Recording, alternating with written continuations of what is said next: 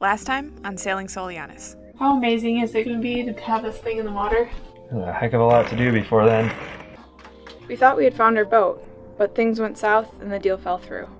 Purchase was contingent upon Jack. Without him being able to finish the woodworking, there's absolutely no way that we're going to make it out of the Great Lakes this summer. Sort of are left with no options but now to look for another boat.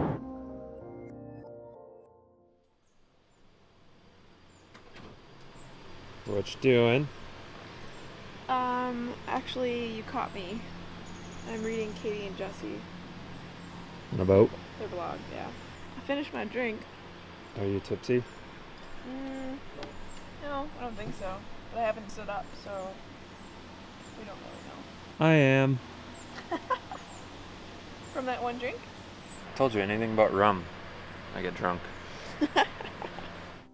After our deal to buy the Morgan fell apart, we jumped on our computers and started the search all over again.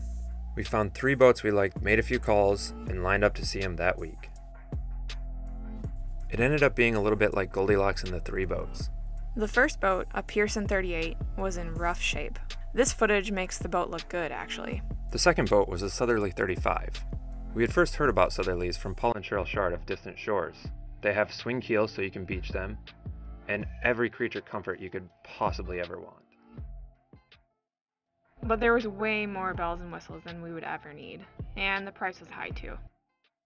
The last boat was a Tartan 37. The owners had just listed her that week and were still running the rigging as we arrived.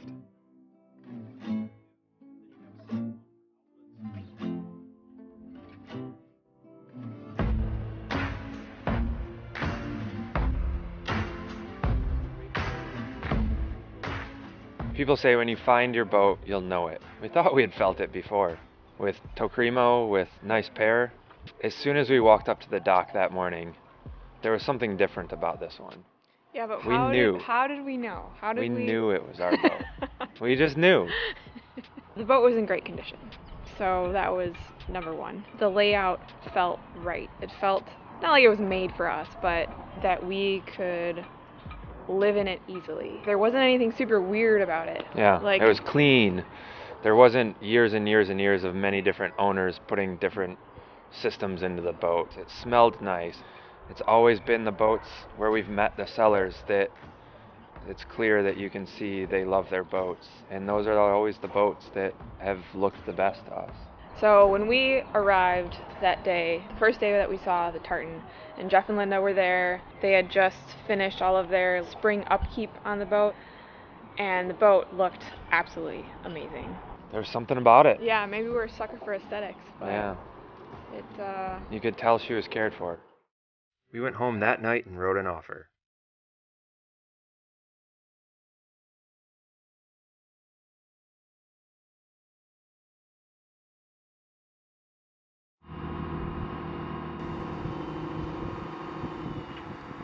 Really nice. This Bimini, or Dodger, I mean. You know what's cool? It's cool. If we do decide to put a full Bimini on here, Mm-hmm. we could completely connect it because our traveler is up here. Yeah.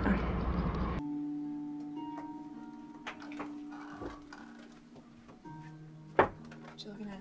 So look up in there. It's the hull and deck joint.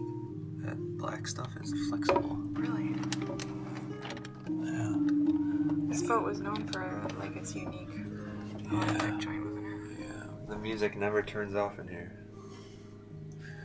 It's funny. Why does it never turn on?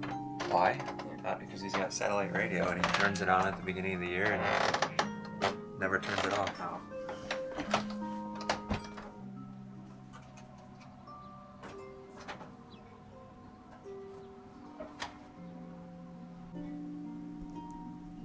How do I feel? Yeah. Nervous excitement, I think. Yeah? Yeah. I've got butterflies in my stomach and I'm not sure why. Yeah, me too. Maybe because I'm realizing how ignorant I am.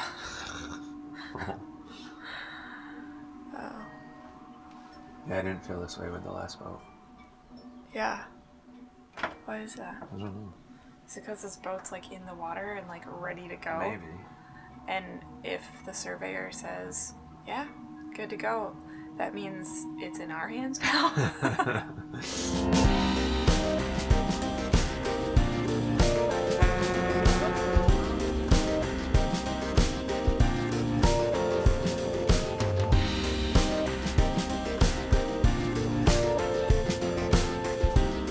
So the survey day started out great. It was beautiful.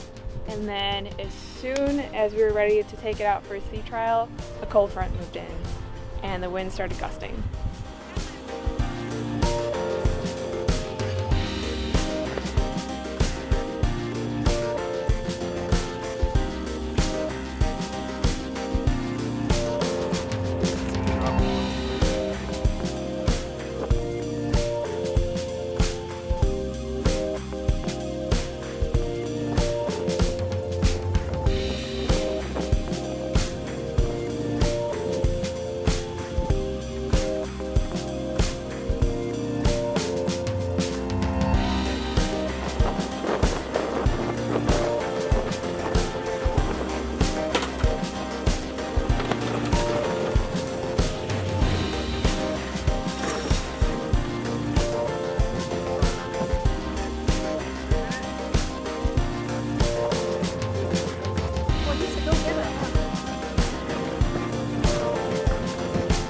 Once we got out there and got the sails up, it was actually really cool to see how the boat handled in 15, 20 knot gusts.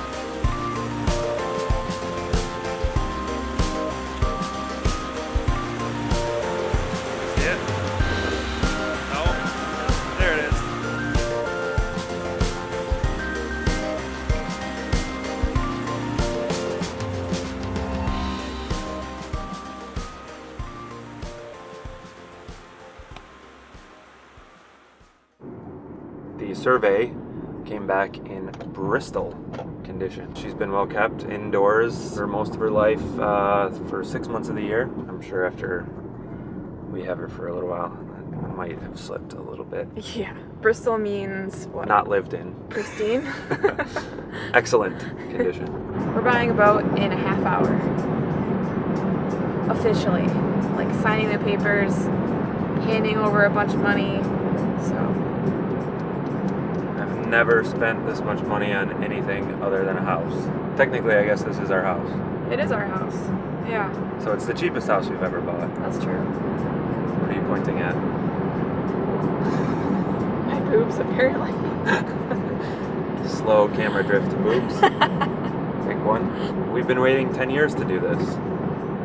Yeah, right? you know, I was actually thinking about that. It was 2006. It was 2005 when you were in Australia the first time. First time. When I first totally fell for sailing after you gave me the embarrassment of mangoes. Yeah, and we went sailing in the Whitsundays the first time. I suppose it's been 12 years then.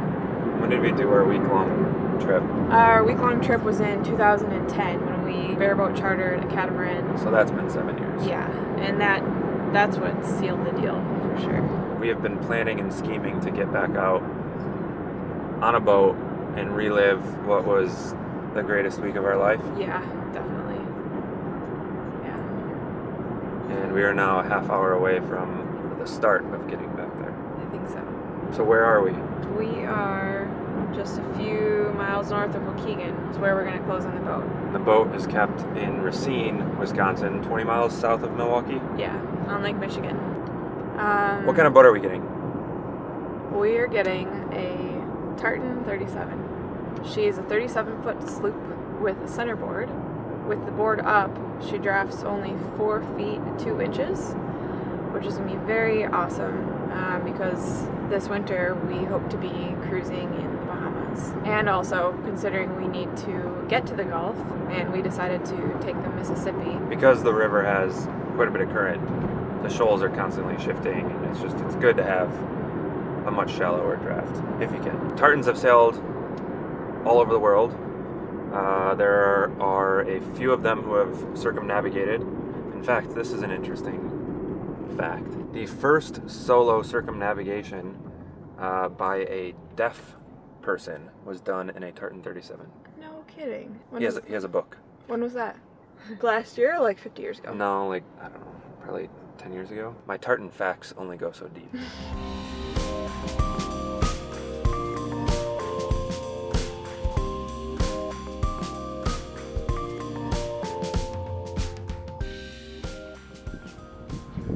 What's that? That is a blank check with our boat's name on it. Oh man.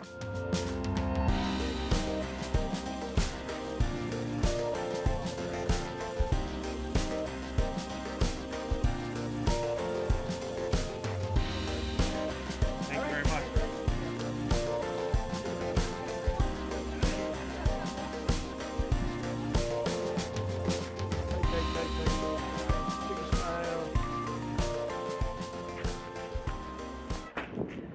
We just bought a boat. We just bought a boat. We're boat owners. Oh my gosh, wait, let me show. Look at how official this get. Should we go see it? We should go see the boat. Can you see the boat from the We can bridge? see the mast from the bridge. Yeah, look at it high enough. There's the mast. Oh. And you can see the cover. Yeah, you can see it right there.